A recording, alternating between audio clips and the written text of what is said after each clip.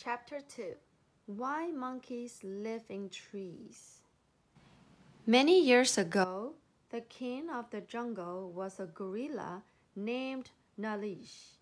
All the animals wanted to marry his daughter, but she didn't know who to choose. One day, Nalish spotted a big wooden barrel sitting on the grass. "That's new," he said and looked inside. Ooh, what's that? Rum. The barrel was full of greasy water. Nalish took a sip. It tasted of fire. "Fire water?" he said. "That might be useful."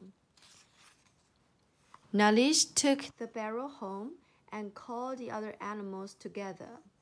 "I have a barrel of fire water," he said, "and it will help us decide who's to marry my daughter.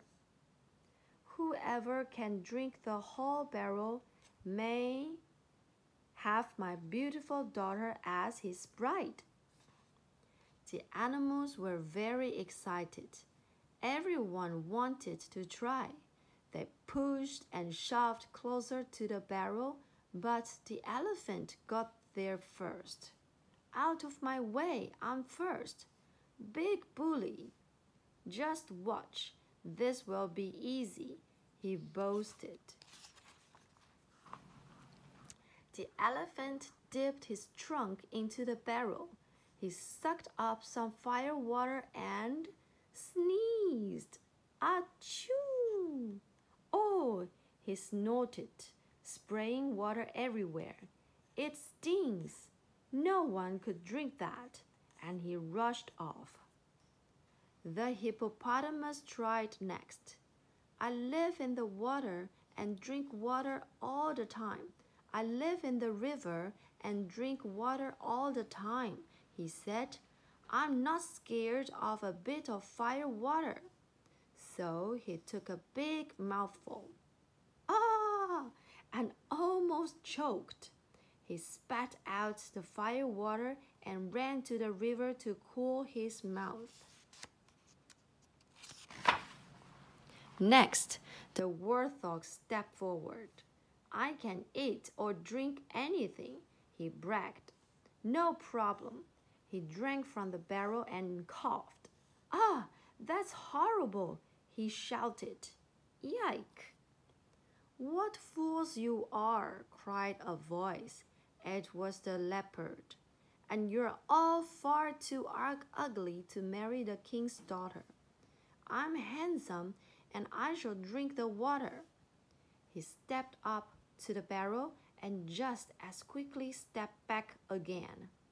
Even the smell of the fire water made him feel sick. The other animals laughed at the leopard and he crept away in shame. Then a little voice piped up. "Please, Nalish, may I try the water?" It was a tiny monkey. The animals stared at him. How could he drink the water? Nalish smiled.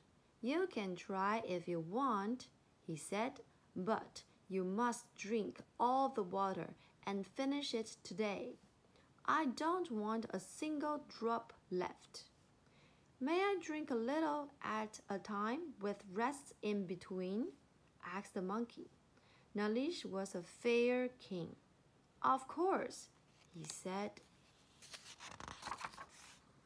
So the tiny monkey climbed onto the barrel. The other animals gathered around, grinning. This was going to be funny. "I, Tilinga, shall drink the water and marry Nalish's daughter." But the monkey seemed very sure of himself. The monkey gulped a large mouthful of the fire water, then ran off into the bushes. "It tastes disgusting." "Where's he going?" the other animals wondered. After a few moments, the monkey was back. He climbed up the side of the barrel, took another gulp of fire water, and ran off to the bushes just as he'd done before. But Telinga, the monkey, had a secret. He wasn't alone. Behind the bushes sat a whole tribe of monkeys who all looked exactly the same. Tee ha ha ha. Each monkey took turns to drink some of the burning fire water. By the end of the day, the barrel was empty. The other animals were astonished. Nalish's daughter is mine. Now I shall meet my bride, said Telinga proudly. The monkey stood before the old gorilla. Well done, said Nalish. You have completed the task. You may marry my daughter. But his daughter didn't seem too pleased. Didn't look too pleased. I've got to marry him? Oh, my lovely bride. Suddenly, the giraffe gave a shout. He had seen something interesting. Hey, he cried, there's a whole tribe of monkeys hiding in the bushes. What are you up to?